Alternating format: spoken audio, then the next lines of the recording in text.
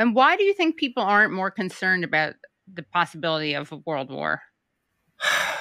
I don't know. I am surprised, I must say, about the indifference of much of Western youth to this. But I suppose it's just been a long time since the Cold War. It's been a long time since Vietnam. There was a generation somewhere from the late 60s to the 90s in which parts of the American mainstream media actually did play a role in challenging the establishment on key issues of foreign policy. Amazing to remember now that the Washington Post for a while was seen as, an anti-establishment paper, and that the Washington Post and the New York Times did play a role, a limited one, but still in, revealing American-backed atrocities in Central America, for example.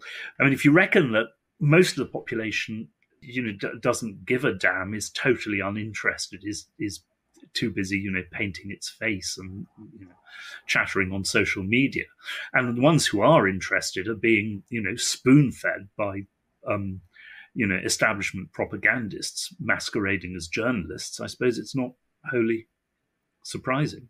There's also a line, which even David Brooks has said recently. In the past, journalism was a working class profession. Journalists did not have high prestige, nor did they have high pay.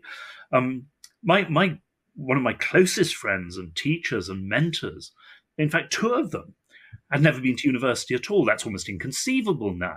Both of them one working for the BBC, the other for the Guardian. Oh, yeah. They didn't much like the upper middle classes. They didn't much like the establishment because they weren't part of them. Now, of course, journalists, I mean, particularly anyone associated with Washington, is a member of that establishment, gone to the same universities, same attitudes, go to the same parties, right, have the same aspirations. Basically, they're not going to betray their class or their friends.